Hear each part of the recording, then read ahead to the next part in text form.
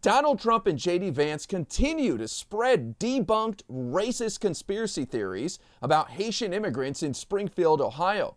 And now, the Wall Street Journal has conducted a thorough investigation, and they just dropped a bombshell on J.D. Vance. Let's just say that he's got some serious explaining to do. I'll tell you all about it. In addition to the nasty rumors about Haitian immigrants stealing people's pets and eating them, Donald Trump and Republicans have been spreading some nonsense about an illegal Haitian immigrant killing an 11-year-old boy in Springfield, Ohio. And it turns out there was a tragic accident where an 11-year-old boy was thrown from a school bus when a Haitian immigrant's car veered into oncoming traffic. And that 11-year-old boy's father spoke out the day before the debate between Kamala Harris and Donald Trump to say enough is enough. Stop using my son's tragedy for your political talking points. And speaking of morally bankrupt, politicians Bernie Moreno, Chip Roy, J.D. Vance, and Donald Trump, they have spoken my son's name and used his death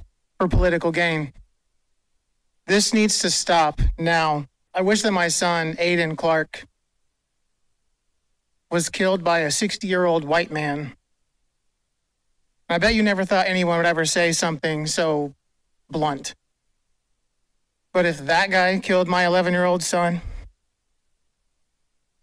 the incessant group of hate-spewing people would leave us alone. But that did not stop Donald Trump from spreading these terrible rumors about the Haitian immigrants in Springfield, Ohio. The next night, in the debate with Kamala Harris in front of an audience of 67 million people watching, Donald Trump spread these false rumors about Haitian immigrants. And when he was called out on this by David Muir, one of the moderators, he said the following. I just want to clarify here. You bring up Springfield, Ohio, and ABC News did reach out to the city manager there. He told us there have been no credible reports of specific claims of pets being harmed, injured, or abused by individuals within the immigrant community. Well, I've seen people on television. Let me just say here, this is the people on television say my dog was taken and used for food. So maybe he said that, and maybe that's a good thing to say for a city manager. I'm not taking this from but television. But the people I'm on taking it from television the city saying manager. their dog was eaten by the people that went there.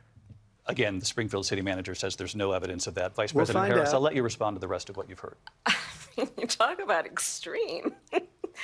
So Donald Trump not backing down at all, even when being called out on this. And his partner in crime, J.D. Vance, went on the Sunday shows this last weekend and admitted that they're just making up stories.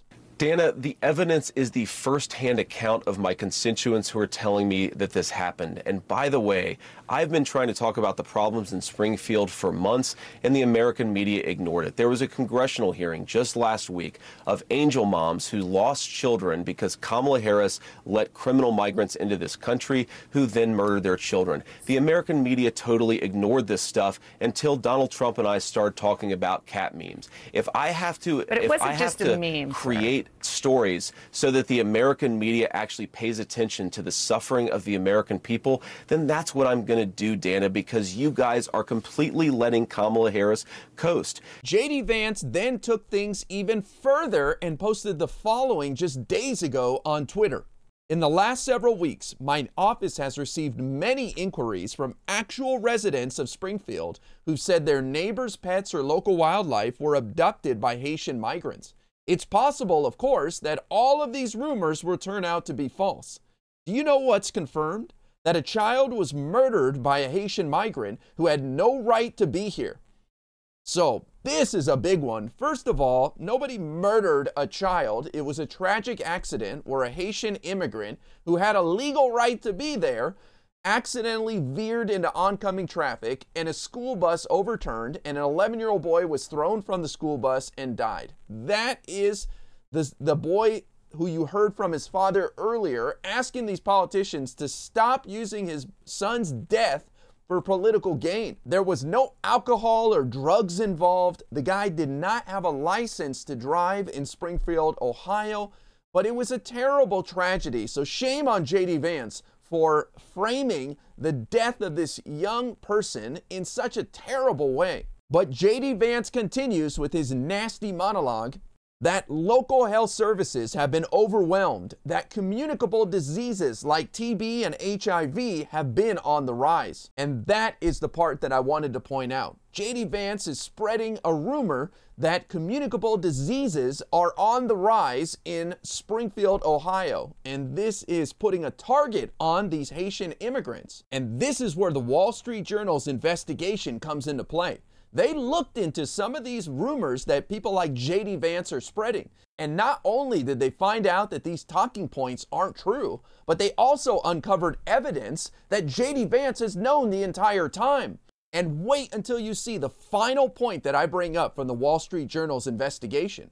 A Vance spokesman provided the Wall Street Journal with a police report that Vance has been referring to as part of his evidence showing that Haitian immigrants have been kidnapping pets.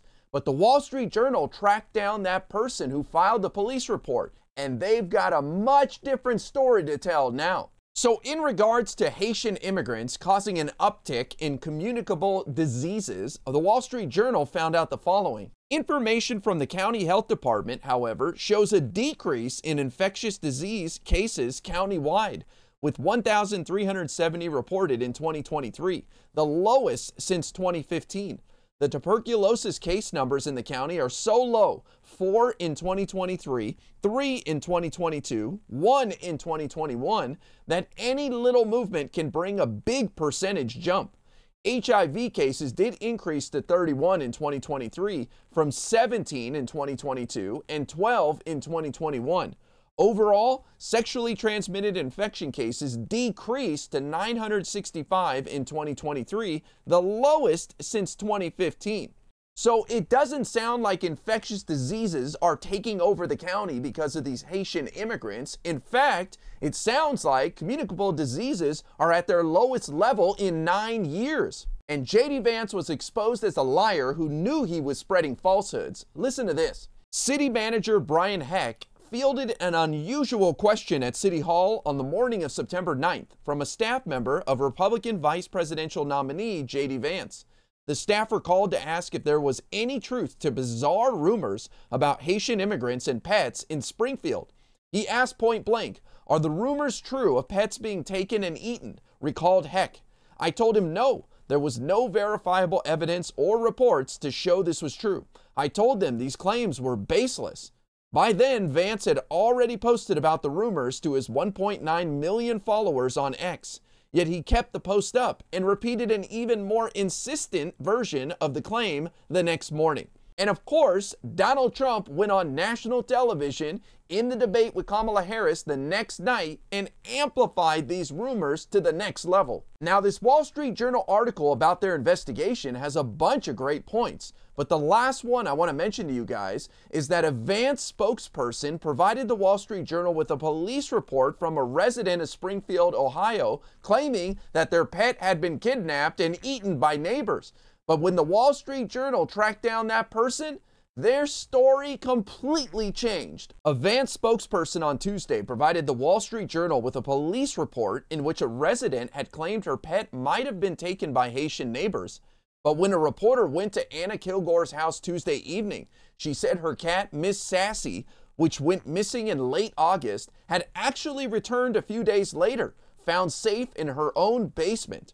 Kilgore, wearing a Trump shirt and hat, said she apologized to her Haitian neighbors with the help of her daughter and a mobile phone translation app. And there's a picture of the culprit right there, Anna Kilgore, who helped spread these rumors with her police report. So these are the people that Donald Trump and JD Vance are pointing to as their evidence that Haitian immigrants are kidnapping people's pets and eating them. So outrageous. JD Vance has a lot of explaining to do now after it's been revealed by the Wall Street Journal that he knew damn well that there were no pets being kidnapped, and he knows all the other nonsense he's saying about communicable diseases and on just aren't true. So in a desperate attempt to make immigration the #1 issue for voters, Republicans continue to spread these debunked lies about the Haitian community in Springfield, Ohio. And all they're trying to do is rile up their base to come out and vote. But with some solid investigative work by the Wall Street Journal and other news organizations, the Republicans' talking points are quickly falling apart.